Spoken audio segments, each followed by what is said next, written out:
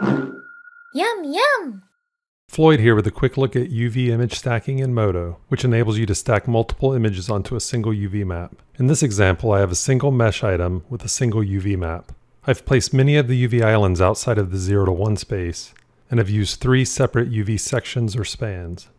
In the shader tree, I have 3 image texture layers stacked on top of each other using the default values, each with its own unique image. With the images stacked, the top layer currently draws over the layers beneath it.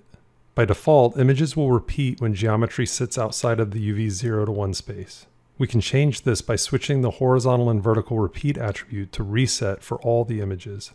For the second image in the stack, I'll change the U-tile offset attribute from 0 to -1 to move the placement of the image 1 span over. And for the third image, I'll change the U-tile offset attribute from 0 to -2 to move the placement of the image 2 spans over. With this setup, I have each layer placed on individual UV spans so they no longer sit on top of the same UV space.